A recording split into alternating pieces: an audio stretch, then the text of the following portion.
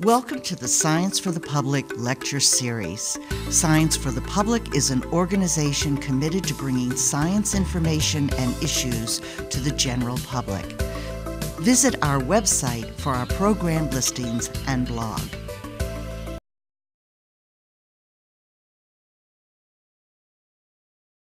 Good evening. I'm Yvonne Stapp for Science for the Public, and tonight's guest is Dr. John Quackenbush.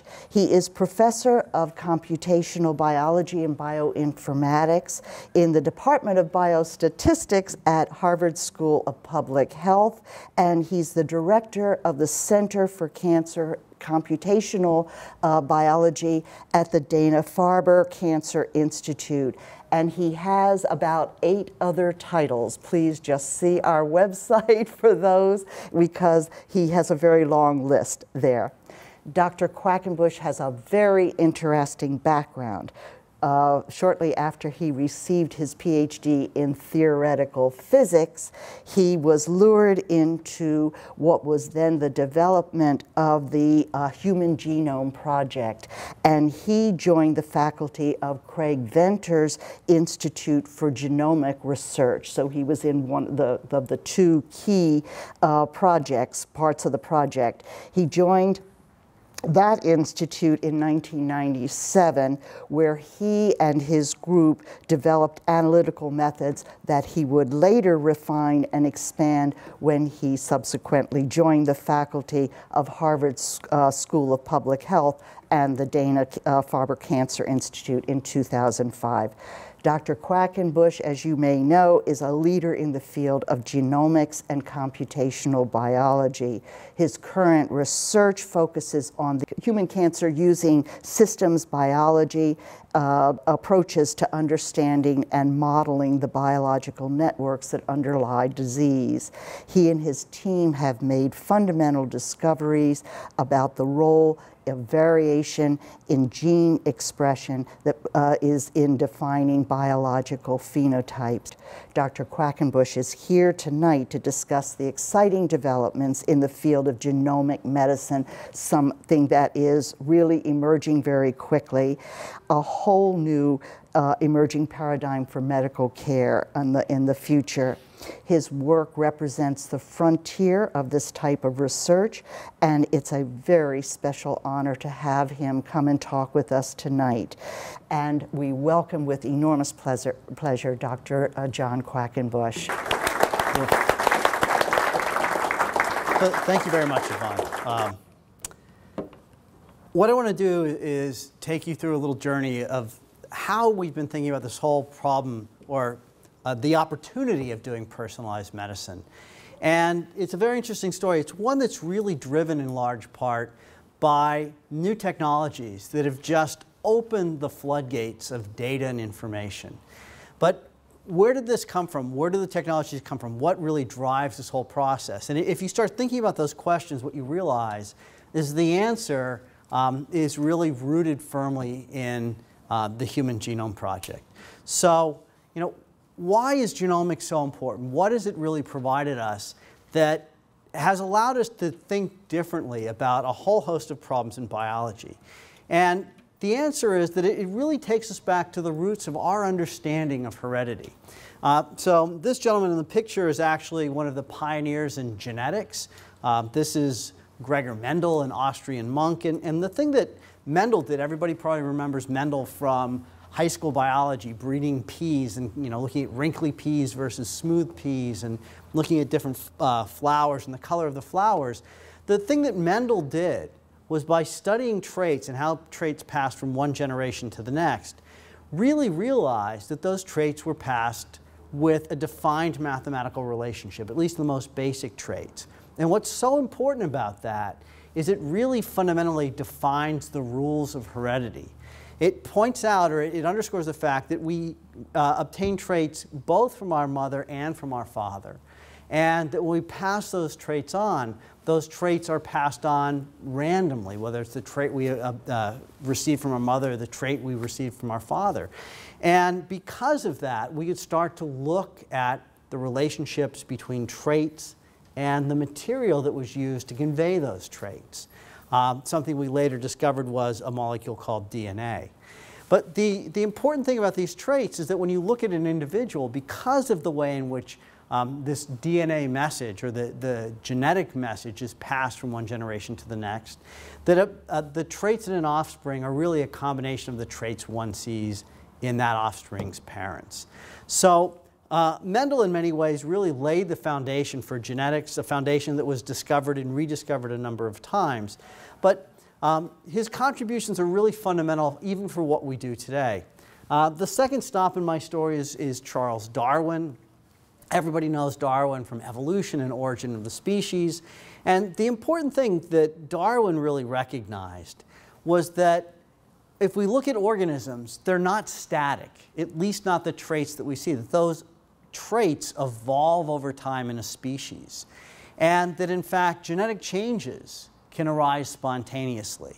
That if we take a group of organisms that look identical and isolate them geographically and subject them to environmental changes, that there may be traits that arise or evolve that give certain individuals an advantage. And as those traits evolve and arise, and that advantage manifests itself, that genetic background can actually come to dominate a population or dominate a region and cause a species to look and behave differently. Now, you might think about that in the context of, Darwinian evolution and maybe Darwin's examples of finches on the Galapagos Islands. But even today, when we think about diseases like cancer, cancer is a genetic disease. It's one driven by evolution. It's driven by spontaneous genetic change where things like chemotherapy select the fittest tumor cells to survive and adapt. And recognizing this was really important because what Darwin realized, and something we see today, is that as these changes arise, they can pass from one generation to the next. And while we tend to think about fitness, we talk about the survival of the fitness, it's really survival of the fit enough. What gives us an advantage to reproduce? And what gives the tumor cell an advantage to reproduce? And so we started thinking about these genetic changes and how they influence the development and progression of disease in the same way we think about how they influence the development and progression of traits in a species. The third stop along the way is these gentlemen, Francis Crick and James Watson.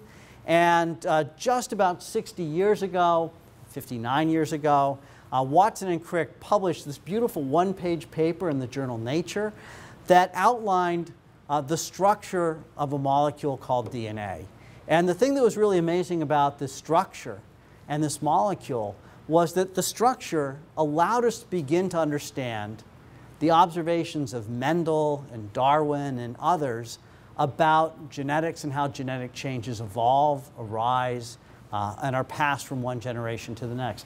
That over in the middle of the screen, sort of on the left-hand side of this paper, this little structure, this double helix, this spiral staircase, in fact, contain the ingredients that we now know are responsible for transmitting genetic traits from one generation to the next. So the model in that double helical diagram that Watson and Crick drew in their paper is a very simple one. DNA is deoxyribonucleic acid. It's a long-chain polymer made of nucleic acid subunits. And the thing that's amazing about this structure is that the two strands in the DNA molecule that you can see on the top are really positives and negatives of each other. They're complementary. One matches the other.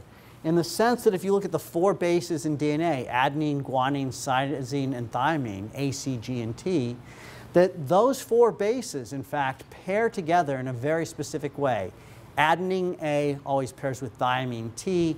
Guanine G always pairs with cytosine C. So if I take this molecule and tear it apart, what I can do is I can build two copies from those single-stranded DNA strings that exactly recapitulate the sequence of the original molecule. So what this allows us to do is actually understand how genetic traits can be passed from one generation to the next as cells divide.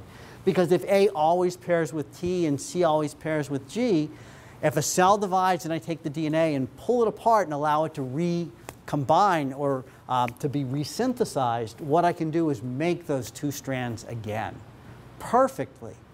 But it also allows us to understand how genetic changes can arise spontaneously, because when Darwin really postulated these changes could arise spontaneously, that model is actually captured in what we see in DNA, because when I say A always pairs with C and A always pairs with T and C always pairs with G, what I recognize is that whenever I say always, it's not always, that in fact there can be mistakes. And those mistakes are what we call mutations. They're changes in the underlying structure of the DNA.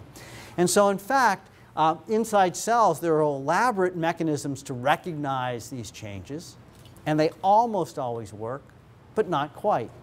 And so over the course of our lifetimes, we accumulate mutations, we accumulate changes in our DNA, and those changes are actually fundamental changes that we can pass from one generation of cells to the next, and they're changes that can be passed from one generation of individual to the next. So is this really true? Does this model work? Well, here's a picture of DNA replication. And in fact, what you can see is a single, this is an electron microscope picture. You can see a single double-stranded molecule bifurcating and the two new strands being synthesized with this double-stranded structure to be passed to the next generation of cells. So DNA and its structure has been extraordinarily successful. It explained how genetic information can be passed reliably from one generation to the next. It explains how variation, or what we call polymorphisms, can arise, and how those polymorphisms could give rise to the genetic and phenotypic variation that we see. The phenotype is the outward expression of that genetic message. So differences in height and eye color and skin color and all the traits you think about are phenotypic differences, and how those could actually arise spontaneously through changes in the underlying DNA. One of the things we eventually came to understand is that DNA is not the end of the story, it's just the beginning, that in fact DNA mediates what happens in the cell through an intermediary called RNA. And it provides a framework by which we could understand that process of genes, elements of DNA that encode traits, being first transcribed to RNA, then translated to proteins, and the proteins making up the machinery of the cell. It also allowed us to begin to understand the molecular basis for disease, because we could begin to look for changes that occur and changes that correlate with cellular dysfunction, with the development and progression of diseases, with changes in disease traits. So how does this all work? Well, I got my start, as you heard from Yvonne, now I guess almost 20 years ago, but I got my start from physics, and I had to really go back and think about what this DNA message really entails in terms of molecular biology. So I'll give you my understanding of molecular biology in 7 very simple words. Inside the cell, there's DNA. And inside the DNA, there are elements of DNA we call genes. The genes encode proteins. So what we understand now is the DNA is transcribed to RNA and translated to proteins. Those proteins actually fold into a three-dimensional structure. And that three-dimensional structure helps to dictate the function of the gene, or the gene product. So the analogy I always like to use is if I take a piece of metal, I can use it to make a hammer, or I can use it to make a wrench. If you're like me, you've probably used a wrench to pound in a nail, but it's very, very difficult to use a hammer to loosen a bolt. So the structure is actually important. And in fact, we see diseases where the structure of a folded protein is a fundamental element in the development and progression of disease. Mad cow disease, prion disease, is caused by proteins that fold the wrong way, cause other proteins to fold the wrong way, gum up the machinery in cells, cause cellular death, and cause disease. The really interesting thing about molecular biology, though, is that we know that these genes don't operate in isolation, and in fact, many genes encode proteins, the job of which is to regulate the expression of other genes. Other genes are turned on and off inside cells. And that regulatory process actually creates feedback loops that helps distinguish one cell type from another, because the expression of certain genes in the context of certain signals causes other genes to be turned on and off.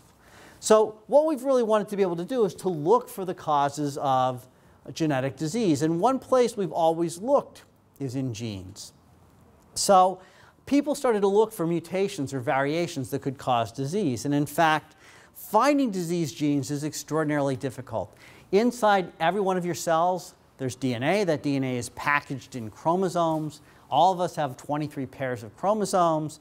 There are 22 pairs that under a microscope look more or less identical. We call those autosomes.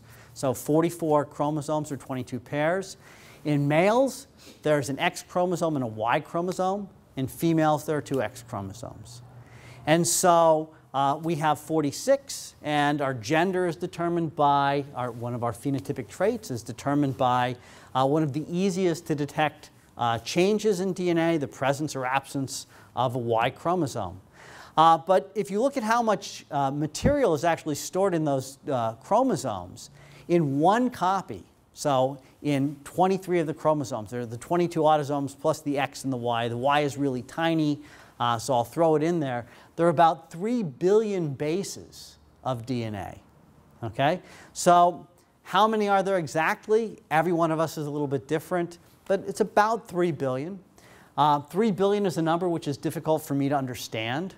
It's slightly larger than my salary. It's much, much smaller than the national debt. But to put it in perspective, 3 billion is about the number of seconds in 95 years. So if you were to start thinking about how much information was encoded in your DNA, and remember you have 2 copies of this set of autosomes and sex chromosomes, there are about 6 billion bases. So if you were to count every base and read everyone off 1 a second starting at birth, you'd have to live to be about 190 years old to get through the entire collection. So it's a tremendous amount of information. And what we recognized was that it was important to start collecting that data and that information in a systematic way. So in the early 1990s, scientists first at the Department of Energy, then at the National Institutes of Health, started thinking about going beyond looking one gene at a time and really started to think about the possibility of collecting the entire genetic sequence of a reference human being. And so a project was started in the early 1990s to sequence or read off the string of A, C's, G's, and T's in a representative human genome.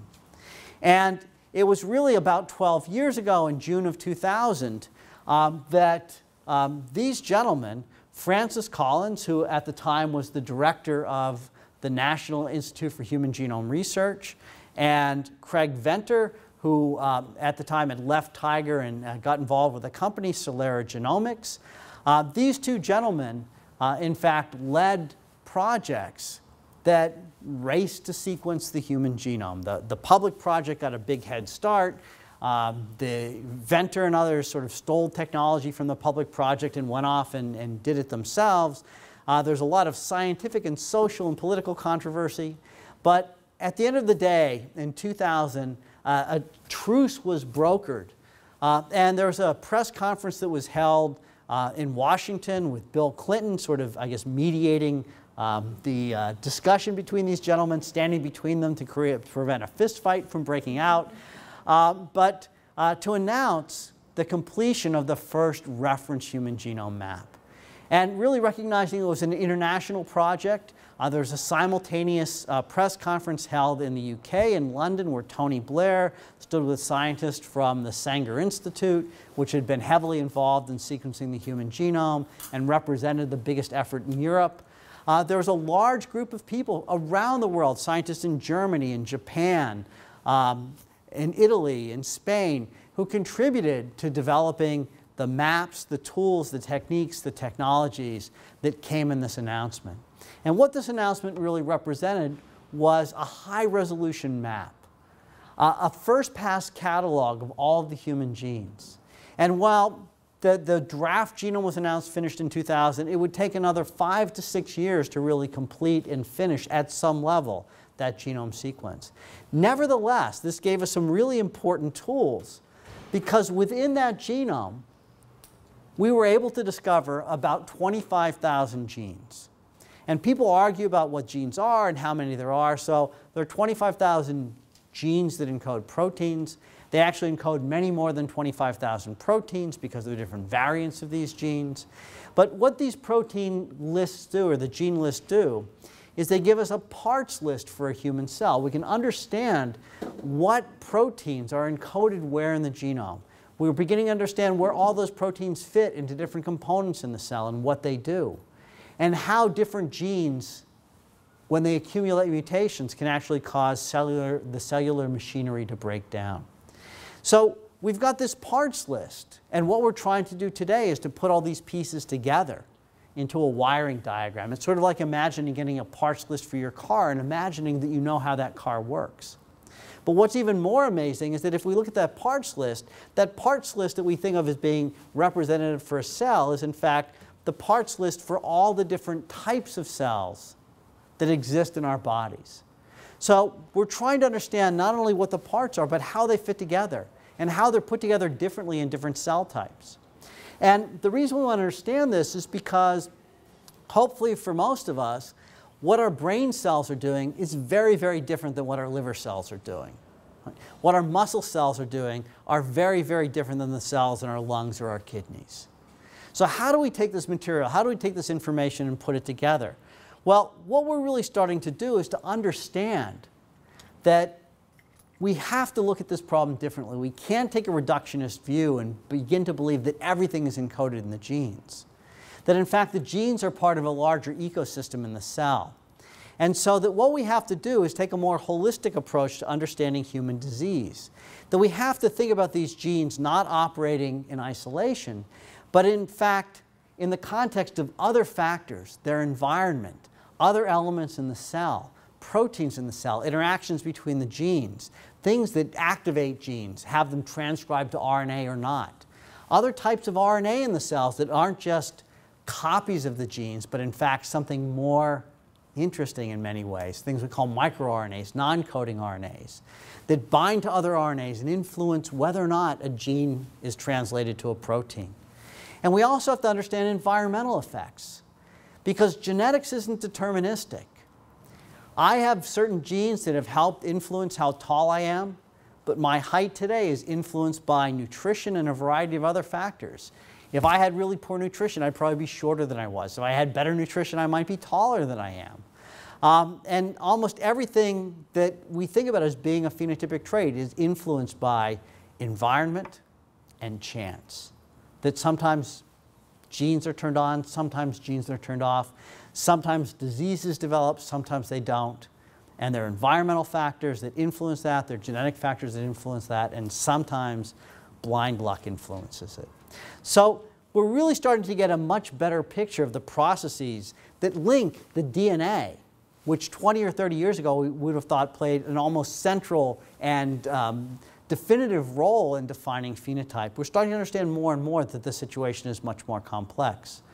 So when the genome was sequenced, even 10 years ago or 12 years ago, people would say, we're saying that genomics and having that genome sequence is going to transform medicine. And I can tell you that today, 12 years later, our perspective is that having that reference genome really hasn't transformed medicine in and of itself, but it's new technologies that have been spawned by the Genome Project that really have started to change the way we think about biological systems.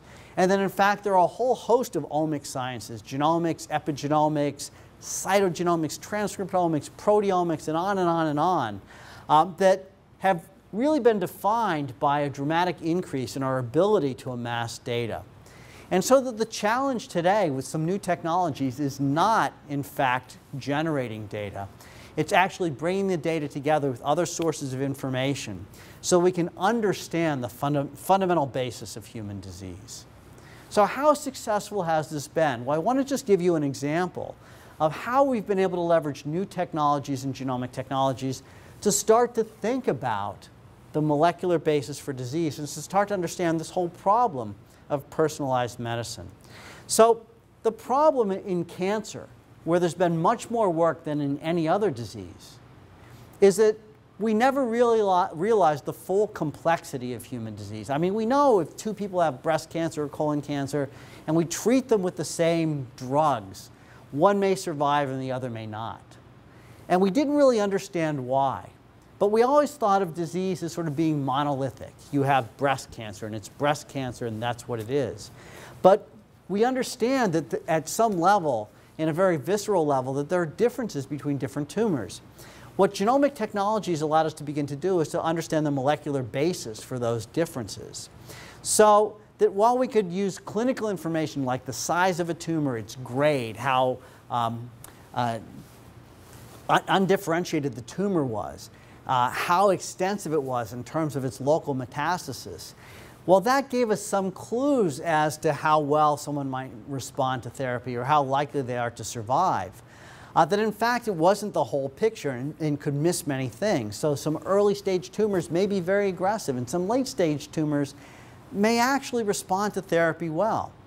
And so it really suggests that there's some molecular basis for this difference, that there are different genes that are turned on and off in these different tumors in the same way that there are different genes turned on in your brain and on in your liver.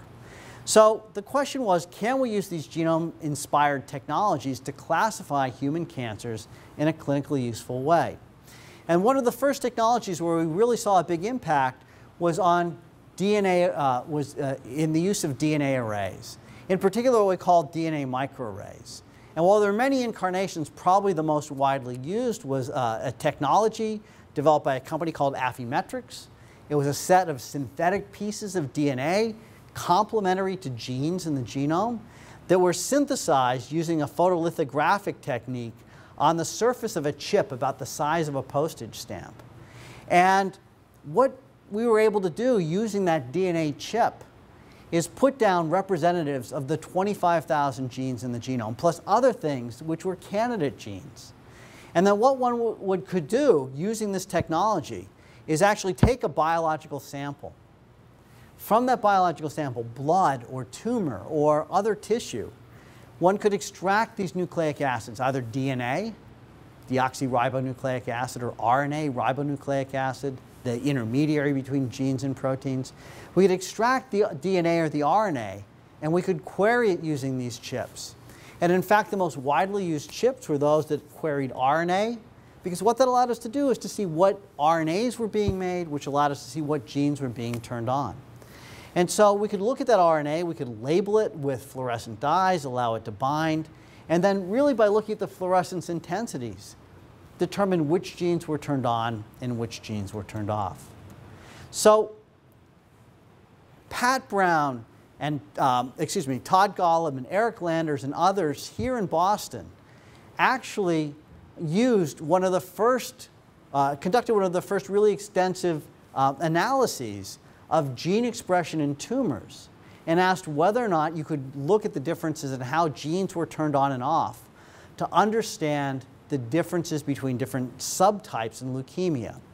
And what Lander and Golub and their colleagues did was they looked at two subtypes of leukemia, ALL, acute lymphoblastic leukemia, and ALL, acute myeloid leukemia.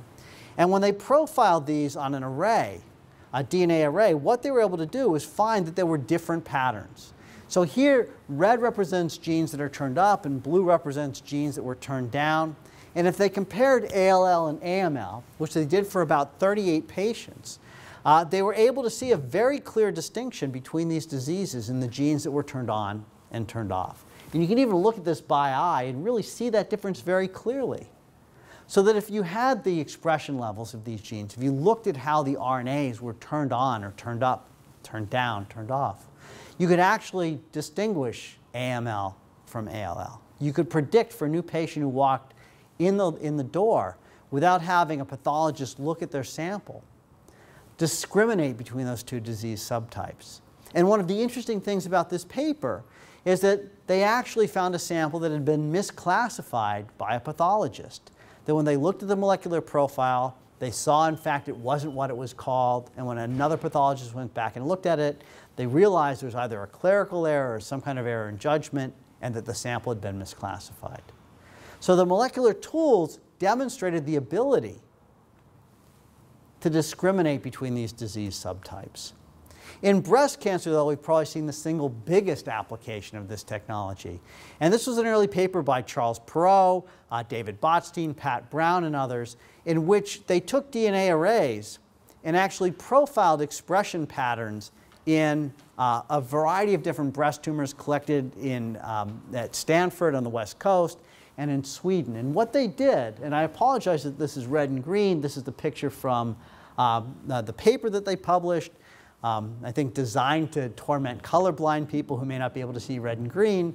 But the red and green here represents different patterns of expression, where red represents up and green represents down. And what Perot and his colleagues were able to do was actually look and see the same sorts of patterns with many more genes. Here there are about 1,100 genes they analyzed.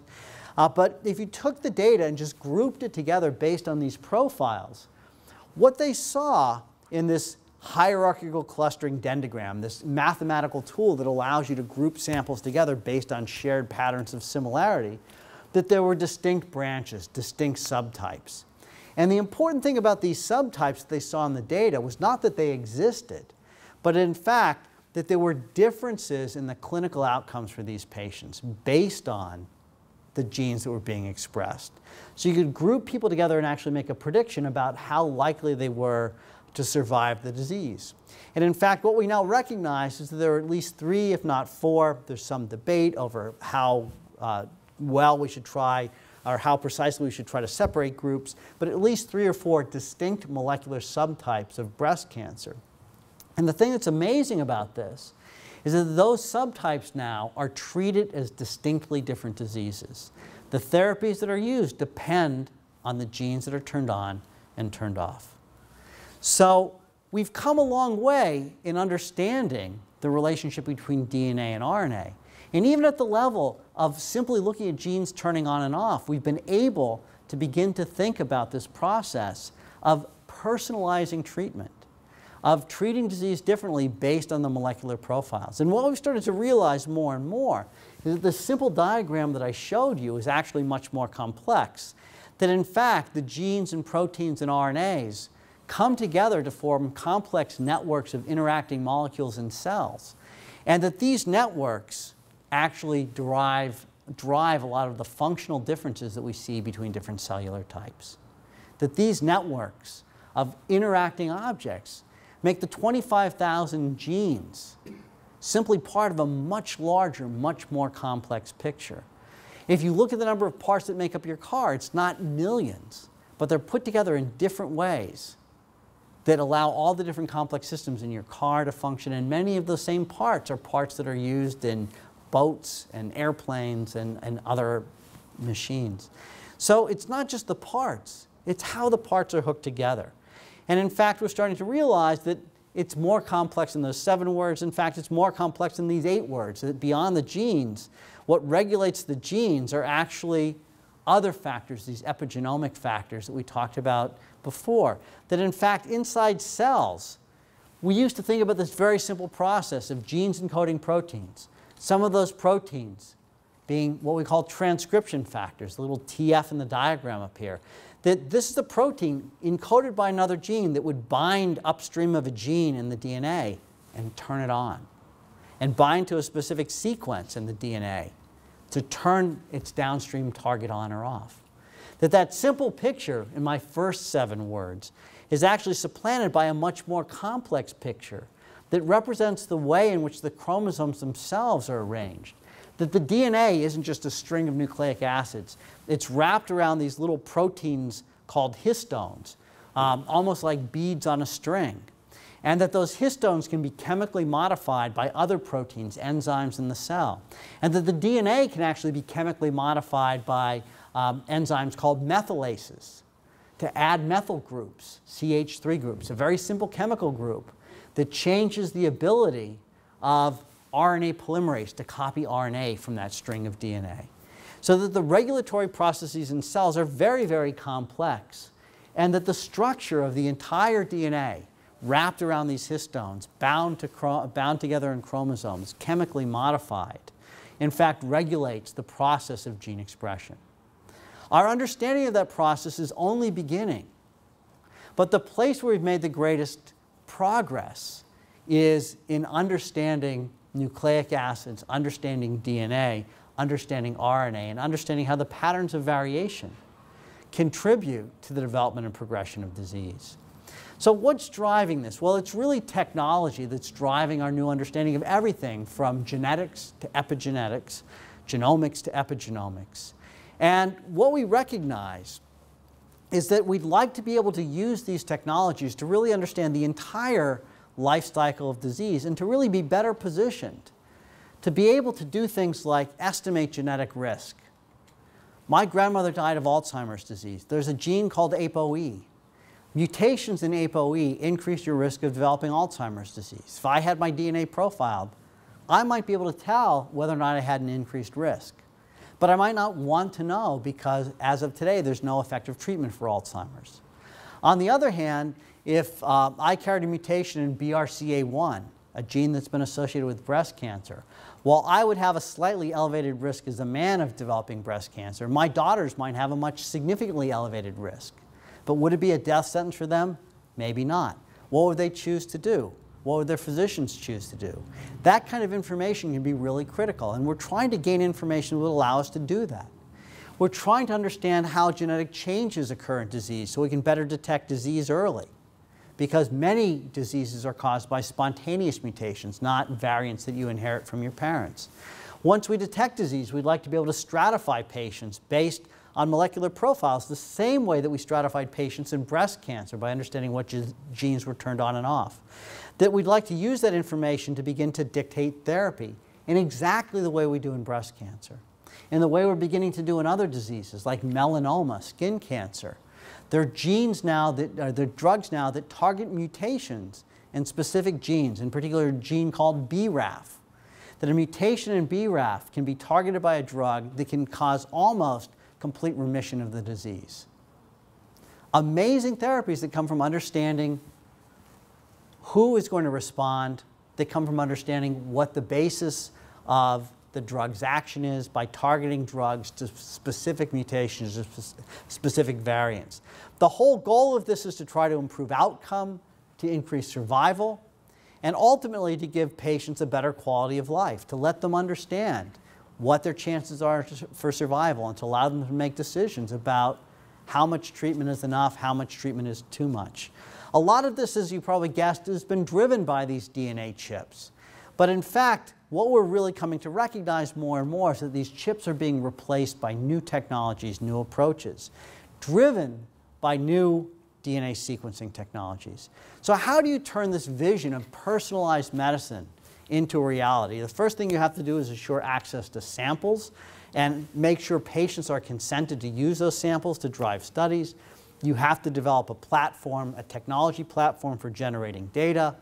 You have to think about integrating information. And we're coming more and more to recognize that if we have genetic data or genomic data, that our ability to interpret that data with 6 billion bases in the 2 copies of the genome is minuscule if we don't know something about a person's health and history and family history to point us in the right direction, to look at potential causes for disease, to look at potential mutations that are driving their disease. One of the things that this really drives us to do is to recognize that in building a program in personalized medicine, since we're at the early days, that it's really a research-driven enterprise. We have to realize, too, that although people like me live and breathe this data, that we're not the only people who are poised to interpret it, that there are physicians who want this information packaged and delivered to them in ways that they can communicate it to their patients, and in ways that they too can understand. We also have to think about how we enable research beyond what people like me can do in collecting all of this data. We have to bring in corporate partners, because in academia, we're not the only people who are looking to try to use this data, and we're not the only people developing technologies to generate it and interpret it. And that the problem is so big that none of us can really do this on our own. And then last but not least, we have to communicate what we're doing back to people in the general public, that we ourselves are not the be-all and end-all of doing research. That in fact, if we're getting samples from patients, that those patients have to feel like they're part of the process, have to feel like they're respected, and have to understand why contributing data and information to this process is so fundamentally important. So how do you assure access to samples? Well, it turns out that if you really look at patients, patients are very interested in being part of the process of curing disease. In fact, almost anybody who's studied this problem of informed consent, something that's the cornerstone of biomedical research, if you talk to patients, if you go to a cancer patient and say, would you be willing to donate your sample to better understand the disease? The answer is almost always yes. because the patients realize that they don't want their children or their grandchildren or their cousins or nieces or nephews or strangers to have to suffer from the same disease, and that the genetic material in those samples, in fact, represents an incredibly valuable and irreplaceable tool for beginning to understand the nature of disease. And patients understand that readily. But the informed consent has to make them feel like they're part of that process of discovery. You can't go to somebody and say, I'm going to take your DNA and I'm going to do whatever I want with it, and I'm going to profit from it. There's a wonderful book, The Immortal Life of Henrietta Lacks, that talks about a woman who had leukemia, and her cells were taken and used to generate a cell line that's driven billions of dollars of research. And her relatives who are alive today, many of them are poor and have no health insurance. And this is fundamentally wrong in some way, that these patients aren't brought into the process and made a better part of the process, and made to understand what their role is in the process, and really given a stake in the game. One of the challenges, though, is that there's legislation in the US called HIPAA, the Health Insurance Portability and Protection Act, that requires that we give patients informed consent and maintain patient confidentiality. And it's a problem not in that we have to do these things, but in fact that it allows many people to fall back on the lowest common denominator in terms of providing access to research material. And that's to make consent very, very limited, and to guard data, because that data, by guarding that data, they're guarding patient confidentiality. If you talk to patients, though, that flies right in the face of why they contributed samples in the first place. They want those samples, they want the data available to cure disease. The challenge is that with genomic information, identifiability in genetic studies has become a moving target, and that plays into people's fears and people's use of this act, HIPAA. So our understanding and our ability to cope with this is really evolving rapidly. But as the cost of sequencing falls, and we approach a time which we can generate a $1,000 genome sequence, in the age of Facebook, where younger generations have a very different view of privacy than we do today, what all of this means is completely unclear. Okay? So the new genomics, this new genomic technology, has really become a disruptive technology, because it's forced us to really revisit these questions about what we mean by identifiability and security and protection. In order to be able to generate this data, though, and build a program in personalized medicine, you need to develop a technology platform. And this is something that's absolutely astonishing to me. This is actually a graph of the cost of sequencing a genome. It's from the National Human Genome Research Institute, the NHGRI. And what this graph represents is the falling cost of genome sequencing. When I first got the data from their website, I plotted it and I did a little regression analysis. And if you look at the curve I drew, it has absolutely nothing to do with the data. Because what you really realize is there are two curves. The first curve is the old technology that was used to sequence the first human genome. And the second curve in gold is the curve that represents new technologies that came on board in 2007. And the thing that's astonishing about genome sequencing is since 2007, the cost of sequencing genomes has fallen by 33% per quarter. Every 4 months, it drops by a third. And that trend has been consistent. There was a little blip, and after that blip, the cost plummeted. And so I looked at this about 2 years ago, and I said, well, we're going to hit a $1,000 genome in October of 2012. We're going to hit the $100 genome in February of 2014. Our ability to generate this data is just unprecedented. And the cost of generating data has fallen. And while there's a lot of interest in the US in regulating access to data, if I can swab a Q-tip of my cheek and send it to Beijing and have it sequenced at the Beijing Genome Institute, the genie's out of the bottle, and this data is going to be available. And we have to come to grips with what we're going to do with it. Now, when I said the $1,000 genome was coming later this year, everybody laughed at me. In fact, people are really fixated on technologies like this. And I have this sequencer in our lab at Dana-Farber. It's the Illumina HiSeq 2000. And it will give you about 30-fold coverage of a genome, so deep enough to really be able to understand variations that exist. It costs less than $10,000. It can deliver a whole genome in about a week. And in fact, the cost has fallen even in the last 2 years. 2 years ago, we sequenced an ovarian cancer genome, and it cost us about $60,000. Today, there are companies like Illumina and Complete Genomics that will do it for $2,000 or $3,000. Okay? The cost is falling dramatically. But earlier this year, in January, a company, Life Technologies, bought another company, Ion Torrent, and they produced this instrument called the Ion Torrent Proton. It actually uses a little solid-state chip which has hundreds of thousands of micro pH meters.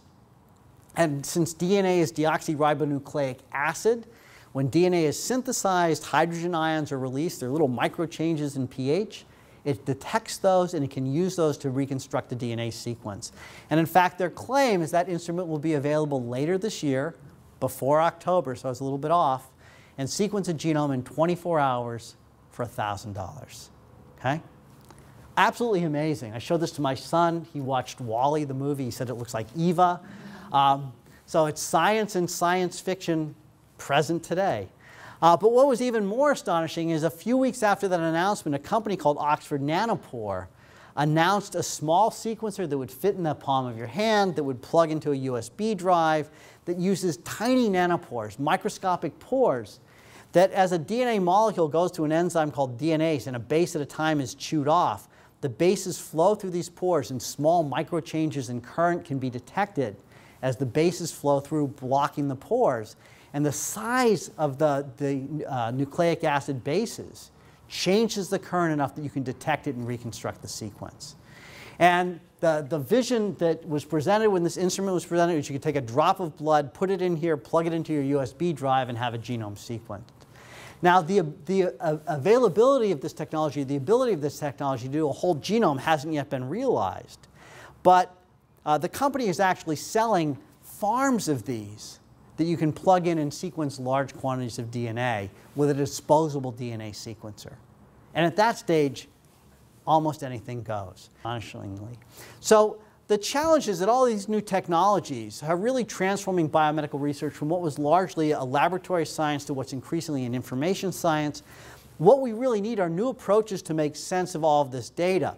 And the winners and losers in the race to understand disease are those best able to collect, manage, analyze, and interpret the data. So to do that, what you have to do is make information integration really central to everything you do.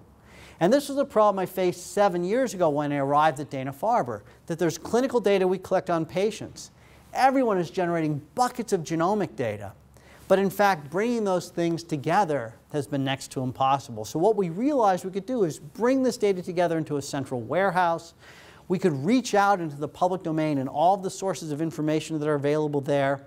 And we could really use this data in creative ways to drive the development of new therapeutics, new diagnostics, the search for new drugs. And that by bringing the data and information together in creative ways, we could enable new discovery to be done.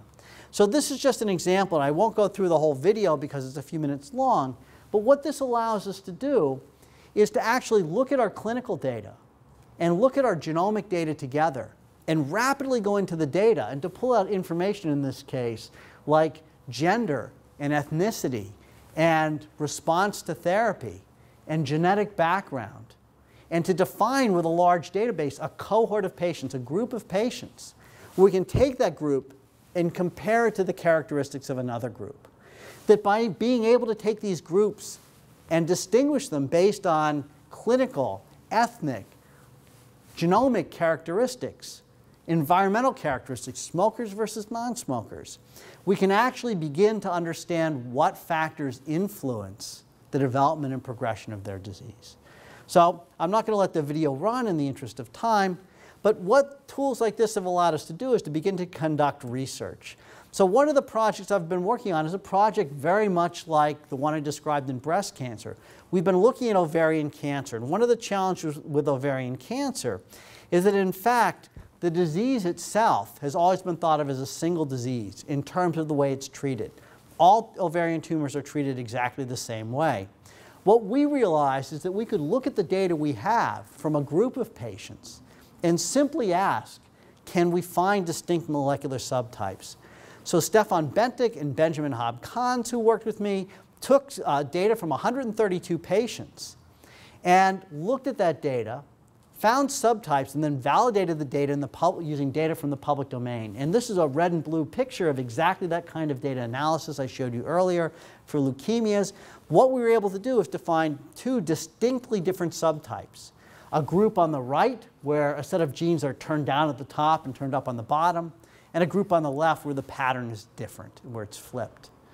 And the thing that's really interesting is when we asked what genes are driving this separation, it turns out that they're genes involved in the development of blood vessels, angiogenesis and vascular development. Now, why is this important? Well, as a tumor begins to grow, it needs to feed itself. And the way it feeds itself is by sending out signals to develop blood vessels. So a third of the patients are actually developing blood vessels or sending out these signals to develop blood vessels. The question is, do they do better or worse than the other patients? And it's a little bit difficult to see here in this figure. There's a little yellow curve down here on the bottom. On the top are the blue curve, is a blue curve. That's 2/3 of the patients that don't express this kind of signature.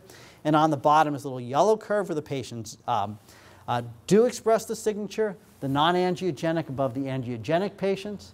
And in fact, what we see is a difference in survival that's statistically significantly different. If we look at all of the data that's available in the public domain, what we see is these curves are much clearer. Now, 1,600 patients, not the 130 patients or 32 patients we analyzed. The curves are much clearer and much more significantly different. Okay? They're distinctly different. Now, why is this important? Well, there are currently clinical trials underway in which standard chemotherapy for ovarian cancer patients is being augmented by a drug called Avastin or bevacizumab that inhibits angiogenesis. The interesting numerology is that a third of the patients in those trials who are receiving the drug respond to the drug. Okay? We don't know if they're the same third that we would predict, but it suggests a follow-on study that we can do to actually see whether or not we can identify those patients up front and treat them appropriately. So we've been doing research using our ability to bring together clinical and research data. One of the things we have to do is present that data to our scientific colleagues. So this is an example of a data access portal that we created for a lung genomics project we were involved in. And what we did when we looked at this is we realized that not all scientists are the same. You have quantitative scientists, you have laboratory scientists, and they approach data differently. The quantitative scientists, they have a use case, a way that we think about them using data, and their use case is very simple. The use case is, John, you're an idiot, just give me the data so I can analyze it the right way. But even they don't want all of the data. What they want to do is go shopping for data. So we essentially set up a little shopping cart where they can load up the cart with the data they want, it bundles it, and it delivers it to them. We realized that most of our biological colleagues work on particular genes or pathways, and pathways are collections of genes. So we gave them tools so they could go in and actually select genes, pull out those genes, and then get a report that tells them everything we know about those genes given the data that we've been able to collect. So in this case, we're looking at gene expression levels of a gene AKT1 that's important in respiratory diseases, and looking across patients with COPD, emphysema, ILD, interstitial lung disease, and matched controls. And we actually see that in the ILD patients, the gene expression levels are suppressed slightly. Is this significant in terms of the biology? I don't know, but it gives us a clue that we can start to investigate and really try to understand the basis for disease.